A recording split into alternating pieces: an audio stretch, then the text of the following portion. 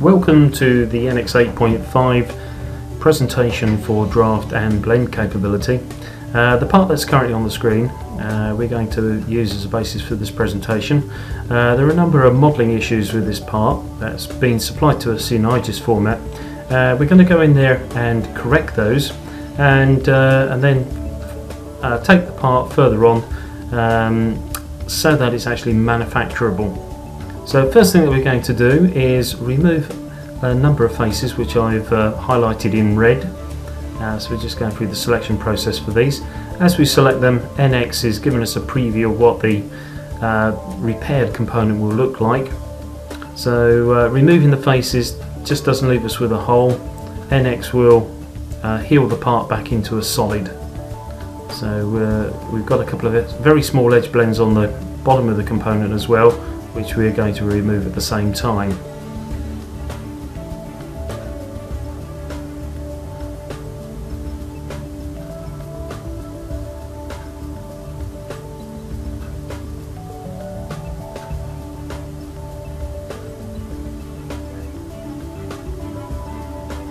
Next we're going to replay the part back to its last feature, and during the replay we can see that one of the edge blends has failed.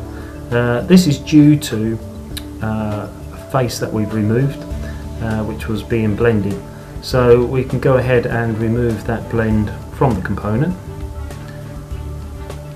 like so, then continue on with the modelling process. So just on a closer inspection of the component, we can see that down in this region here we've got an edge blend that doesn't look too nice. So we're just going to add in a couple of those sharp edges which we created by the removal of the very small red edge blends.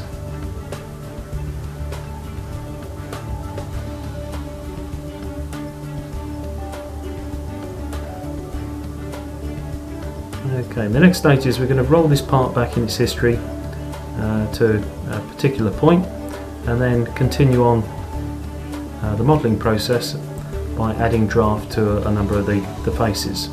So we're going to start off by adding draft to the green and yellow faces, and we do that by going into the draft command, selecting the direction of draw, and then selecting the various edges.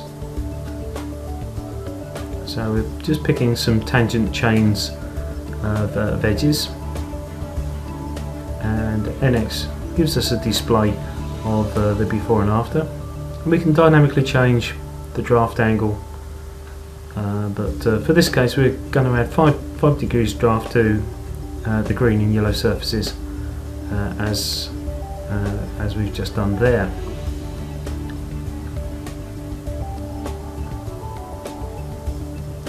Flipping the part over, we're going to add draft to the 2 pink bosses.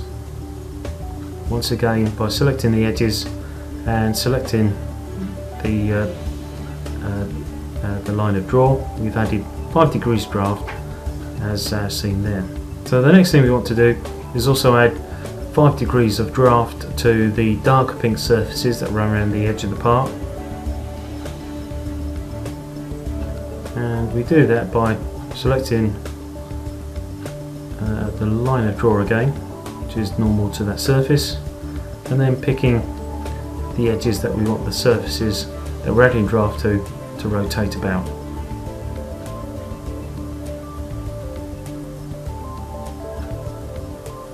And once again, by selecting the various edges, NX then goes ahead and adds the draft to those faces.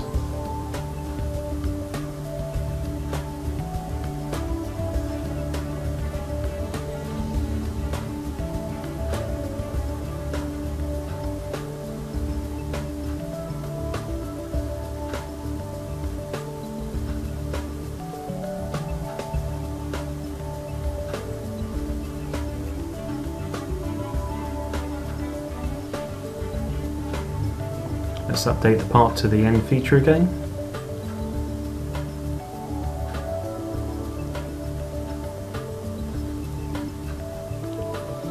Okay, just rotating the part around to the other side here, we can see that these blue surfaces have 0-degree draft on them. So part of the design intent for this part is that the blends at the bottom of the blue surfaces have to stay in their location. So we're using the draft body command, sorry, the draft command, but tangent surfaces. So picking one of the blue surfaces, then tangent selects all of the others, and once again adding 5 degrees draft to them. It's the blue surfaces which get draft added to them by rotating or revolving the surface around the blend at the base of the surface. So the blend surface stays in situ and the blue surfaces rotate their way around it.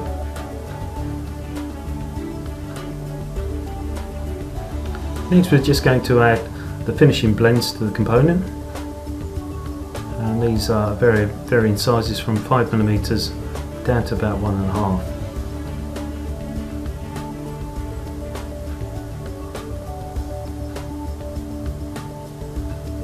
So we're going to add a 2mm radius on these pair of edges.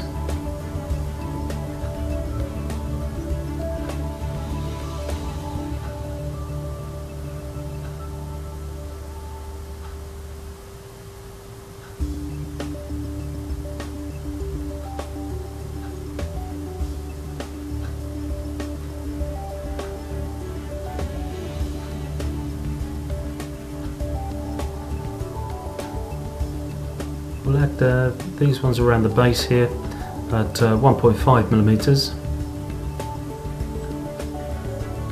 and do the same around the top of this set of edges here. And we'll also include the sharp edges that we created earlier by the deletion of some of those red surfaces.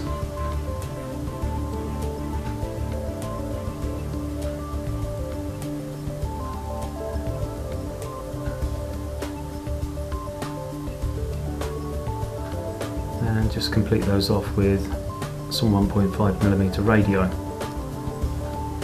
I've just noticed that the pink bosses and the centre hub actually cross the split line, so we wouldn't actually be able to manufacture this in its current state. So what we need to do here is split the pink surfaces where they cross the parting of the component. So I'm going to do this by splitting the surfaces. So I'll start by creating myself a datum plane on the line of split.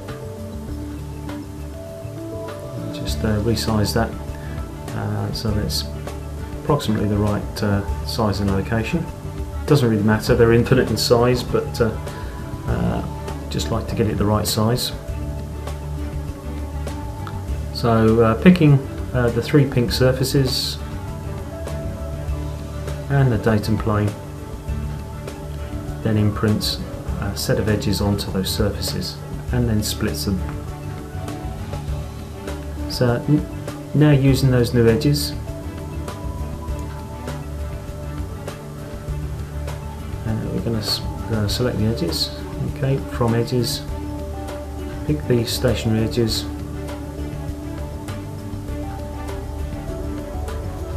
and then add, for this particular set of surfaces, we're going to add 10 degrees of draft on there.